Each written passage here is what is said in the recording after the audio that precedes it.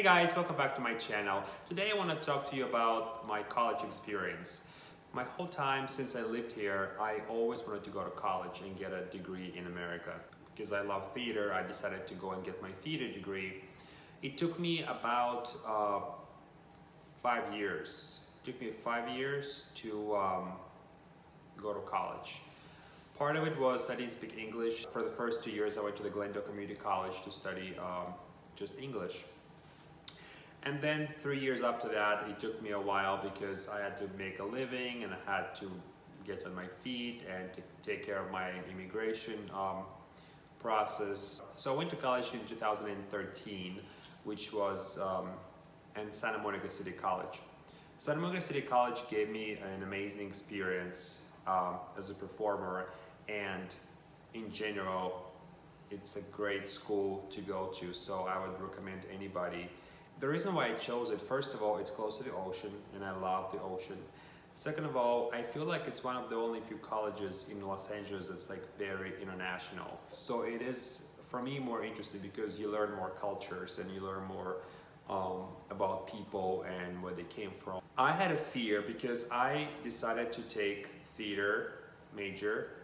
I had a fear for years that my English is not enough. I was afraid and worried to take any kind of theater classes, any kind of performing classes, because I was so afraid that my English is not enough, my accent is very strong, and because I started taking just regular classes like the music classes and general education classes, and I was kind of avoiding for the beginning. At the beginning I was avoiding the art classes, which was basically my major.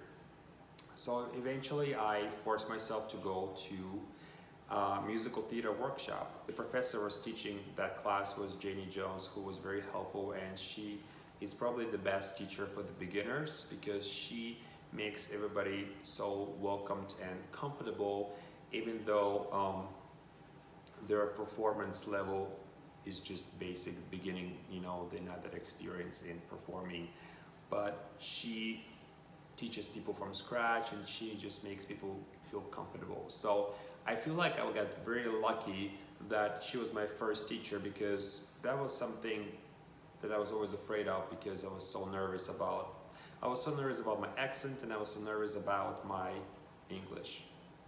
Even though it's been 5 years after I moved here and my English was already fine, it was just all in my head. I learned a lot, and not just in American theater, right? But also general education. I learned about American history, I learned about psychology, I learned about, my English got even better because I had to take English 1 and English 2, which is like a completely, in my opinion, difficult classes, because you have to write academic essays, which was very challenging for me because, you know, it's not my first language. I got better at math. It was just for myself. I just want to learn more. I just want to get better, and I wanted to have some kind of an American education, even if it's just a college, right? I started in 2003 and I finished in 2018. The reason why the 2-year program took me 5 years is because, well, I had no support here, so I had to go to work. So I was working 2 jobs and going to school. And then the other reason why it took me longer than usual is because usually theater arts department, they do productions, they do shows there. And so once you audition for a production and you do a full production, it's almost a commitment. That sometimes might take your whole semester just doing a production. And it depends how busy you are, because I had 2 jobs. I was doing a production, had to learn the lines. So I would only take 1 or 2 other classes other than the production class. And I want to talk a little bit about my experience in the production and in the theater department, which was unbelievably helpful and amazing. Every single director I worked with and the professor were so helpful, and I've learned so much there. So basically I took musical theater workshop, and the head of the theater department saw me in that production. Some other week after the show, she came to me and said that she liked what she saw, but she wants me to get better. So she asked me to take her musical theater workshop, which was on the following semester that she was teaching. So I was like, why not? You know, I just want to get better. So I did that. And then in the middle of that musical theater workshop, the director who directed the first musical theater workshop was looking for an actor because she was directing a show and she already cast it, and there's some things happened, some actor left, and then they switched the cast around. And she was looking for someone to play a comic relief Russian guy, which was, of course, I'm Russian. The play is called You Can't Take It With You, and I played Boris Kolenkov, which was a Russian, he was a Russian ballet dance teacher. So much fun. So I exaggerated my accent and was talking a little bit more like very deep, like, you know, the Russians talk like this. It's very, very good. I made it over the top and it was a huge success. Then there was a summer show. The funniest thing is for the first play, I didn't audition, they asked me to do it. The second play I did was the summer show for kids. It was Emperor's New Clothes. Same thing, I jumped in, somebody quit or somebody, you know, dropped from the show, I think a week and a half before the opening. So the director's stage manager called me and asked me if I can fill in and take the part.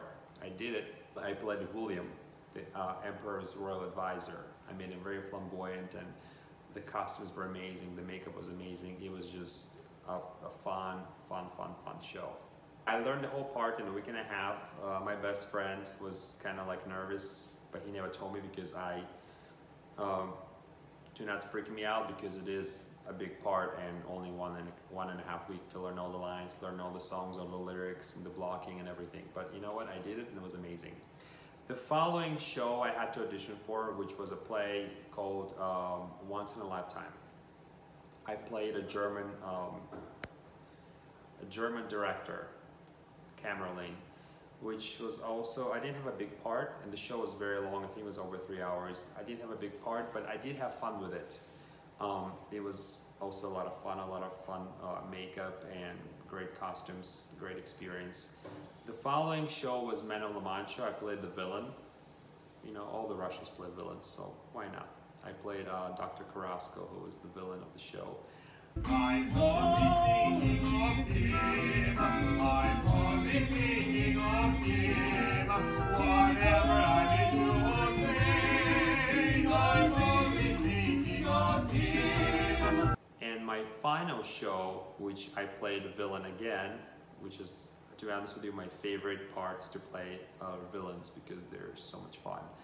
I played Lord Farquaad in the musical Shrek. That was my final role in college, and that was exactly when I got my degree, which was summer 2018. Hey, I'm looking up here in Dula, here in Dula. So that was a perfect role and one of the best times of my life, to leave college with getting my degree and having one of your dream roles. I'm very proud of my degree, even though it's theater. It's not just theater. You have to take a lot of backstage theater classes. You learn about backstage. You learn all these terms in theater and the technical stuff. You learn how to make props, how to do makeup, how to do costumes, and also you learn general education classes. You know, I have to take English and history and psychology and math and all these different requirements to get your college degree. So that was one of the best decisions of my life. Congratulations, baby. And I'm so happy and thankful that I finished my degree and I didn't stop, and I finished and I got it. That was one of my best days of my life when I got my degree, because it's something you've been working for so long and you finally achieve it. That's the best feeling in the world. That's it, guys. Thank you so much for watching. Please subscribe to my channel, like this video, and I will see you soon. Mwah.